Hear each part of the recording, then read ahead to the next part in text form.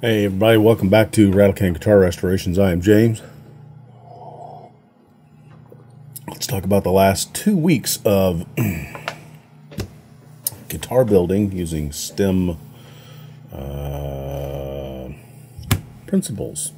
That's the word I'm looking for. Guitar building, guitar manufacturing using STEM principles is the name of the course. And the last 2 weeks were a thrash and bash. So you may remember from the last episode, I had installed the frets on my fretboard and had proceeded to level them, and I was not happy with the results. I had a couple of frets that, I don't know, maybe I manhandled them, maybe I didn't have my fretboard completely flat. Doesn't matter. The end result is that there were a couple of them that just were not going to get level, and I finally did get them level, but then I obliterated some frets way down on the noodly end. So we did what you do and took them out. It was at that point that I had remembered a little tip that I had been taught and that I forgot to do, and that is immediately before you put your frets in to the slots, you take a file with a V shape and you put a very, very small chamfer on the top of that. That kind of breaks the edge on the corners of those, and if for some reason you have to pull the frets out, you're not going to get as much chip out. And we did get some, and some of it is just not resolved, and that's, you know, just what we're going to have to live with. So anyways, pulled the frets out, made a very small fret depth gauge out of just a piece of leftover wire and some rosewood. You can make one of those. It doesn't take anything to make those. And then we proceeded to refret the guitar. Somewhere in my shop there is a fret wire bender, which I was not able to locate. After considerable effort went into trying to do exactly that.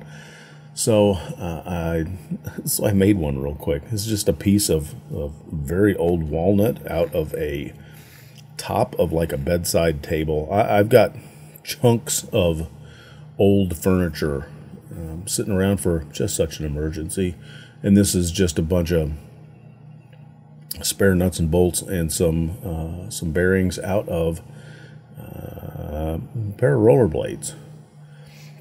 So anyways, we got it fretted. I made a jig or a fixture. We'll see. I'm taking jig and fixture design next semester. We'll probably learn the appropriate use of those two terms.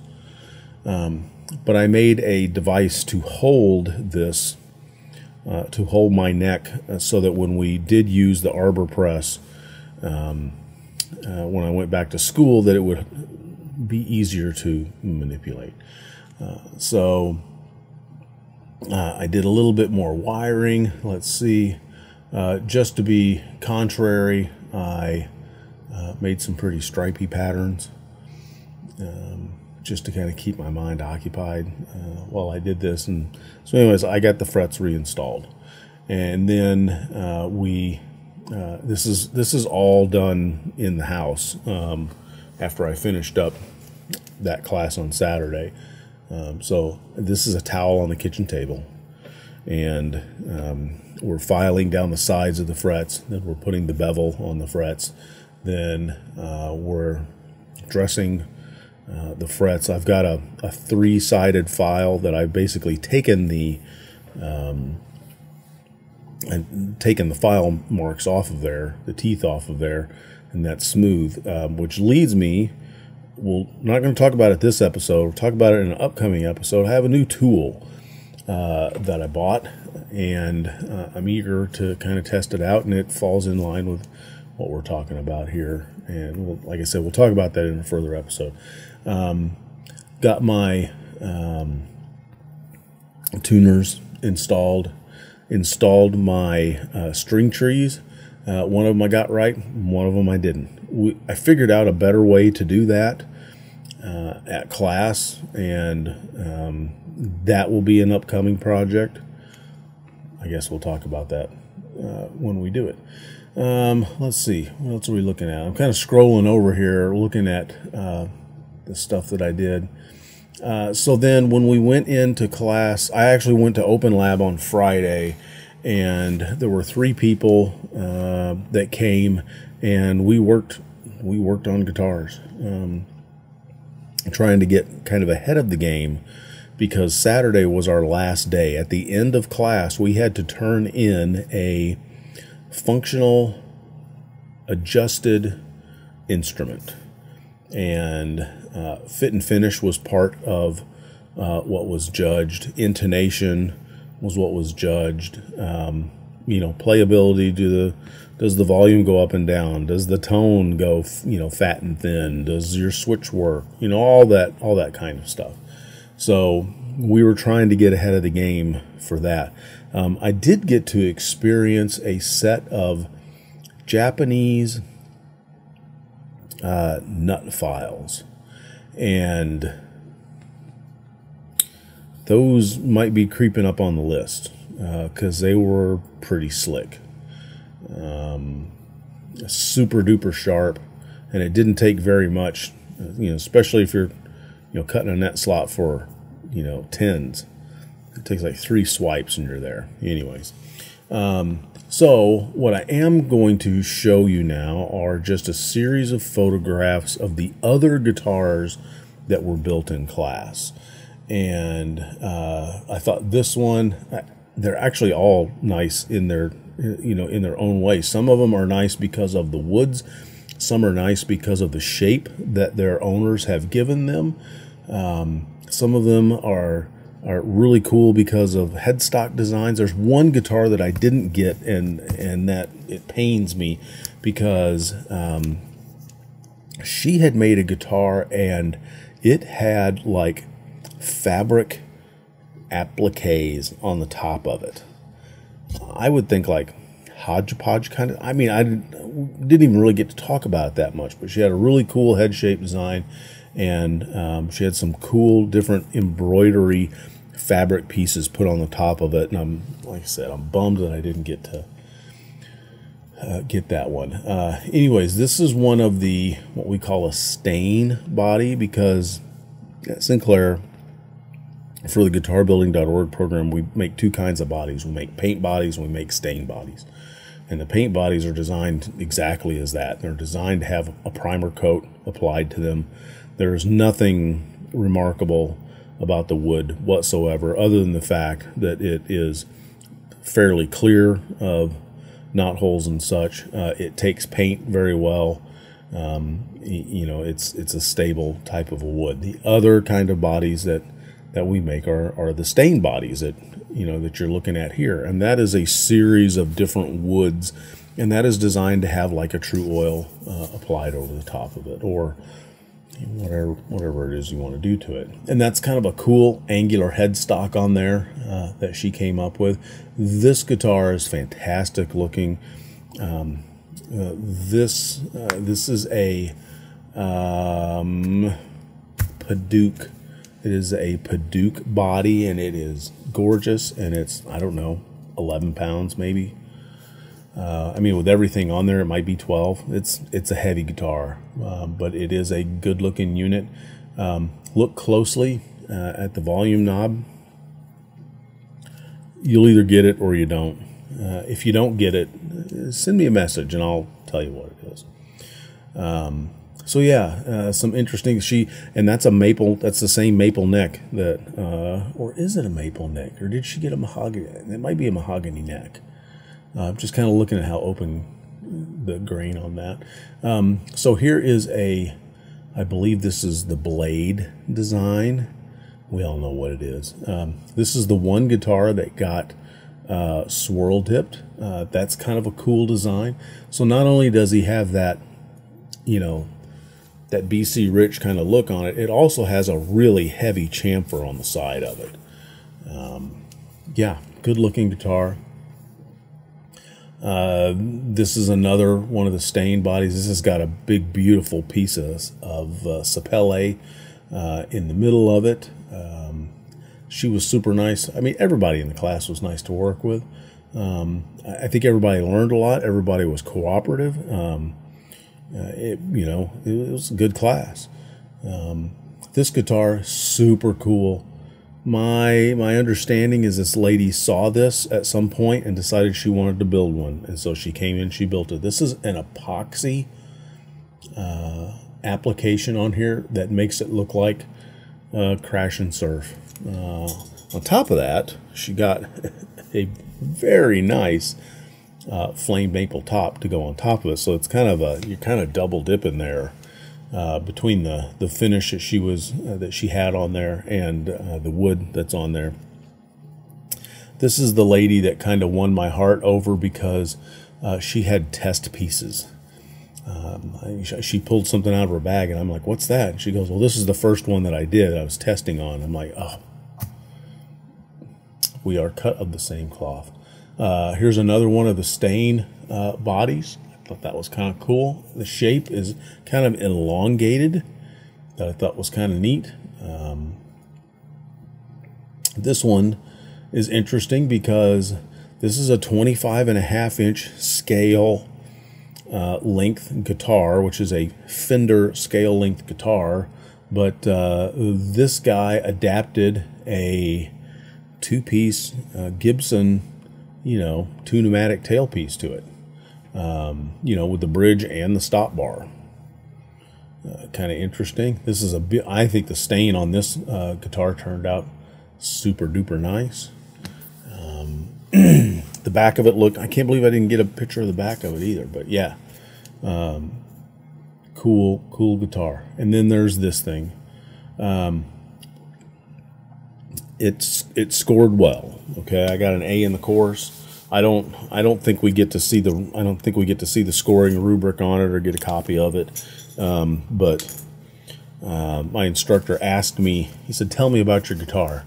And in typical suffering artist mode, I proceeded to tell him everything that was wrong with it. I do have so we'll go over that real quick. I do have a string tree that is in the wrong spot. That makes me unhappy. There are some finish issues, mostly from the refret, because I just didn't have enough time after I had finished filing off the sides of those frets to get the true oil. I just didn't have enough time to get that done before I turned it in. So that's something that I've got to take care of. I do have a minor neck alignment issue in the fact that my string spacing is not equal. That could have been from bridge placement because I was sort of shooting in the dark because the downside of the way that I put the Formica on top of it, a lot of my holes disappeared, and so I was having to kind of do some guesswork, and I think I might have guessed a little to one side or the other. So can I fix that by just shimming the neck? Shaving one side of the neck down, putting a shim on the other side, and just kind of scooching it over. It's not off by much. It still plays fine. But that's one of those things that I see it every time I pick the instrument up. The other thing I see every time I pick it up is that goofy plastic nut. I hate plastic nuts.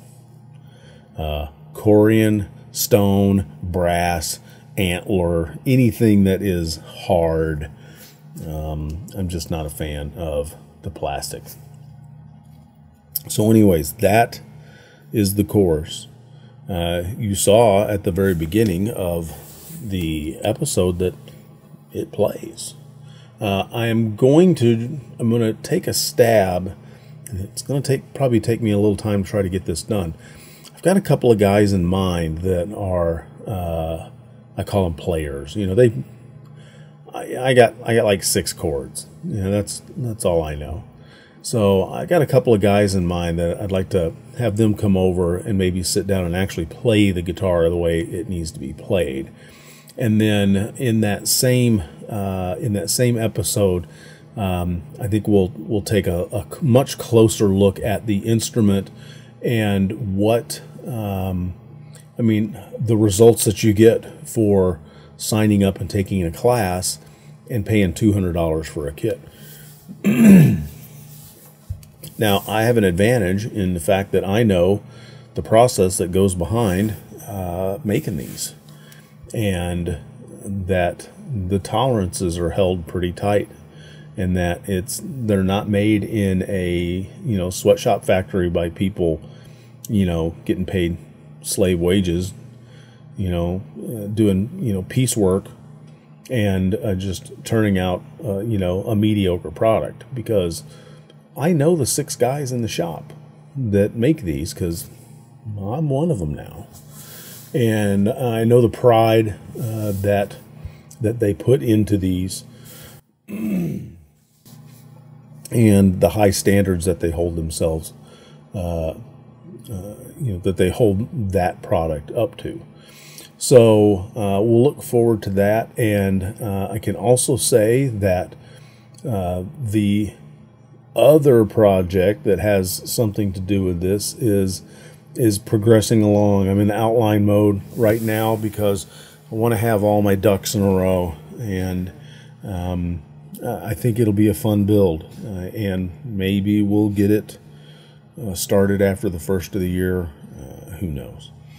Anyways, I'm James. This is Rattlecan Guitar Restorations. Remember, if you are interested in putting together a kit guitar while also learning and discussing about the scientific principles behind why these operate and why we do the things that we do, go to guitarbuilding.org, and there is a map that you can see where the closest location is in your area. It's mainly targeted towards middle school, high school students. There are some community colleges, there are some four-year colleges that will teach this course. There are, my understanding, some veterans groups, maybe. I don't know. I've got to look through that list and kind of get a better lay of the land on where you can actually take this course. If you're in Dayton, or if you're if you're close to Dayton, I mean, if you live in Indy, you can drive over on a Saturday and take this course. My understanding is there are maybe 2 slots open starting in, is it starting January? Maybe? I don't know. Anyways, that's what's going on. If you got questions, if you got comments, let me know. I will also be in that following video. We'll be talking more about the pieces and the parts that kind of go into this stuff, and where you could possibly have room for improvement. So anyways, it was fun. I got college credit. I built a guitar for college credit. How crazy is that? And I get to keep the thing when I'm done. And there it is, with a beautiful, beautiful piece of maple on that neck.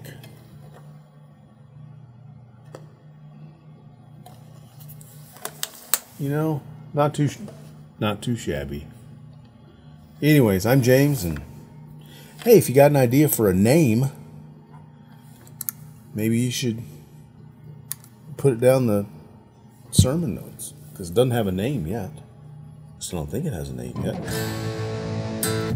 Anyways, you guys have a good one. Cheers. Hey everybody, thanks for hanging out with us this afternoon here at Rattlecan Guitar Restorations. If you're not already subscribed, make sure to click my beautiful face above. Hit the bell to be notified next time we drop a video. Here's a video that the Hive Mind has picked out especially for you. And remember, if I can do it, you can do it. You guys have a great weekend. Shut up, cat. Cheers.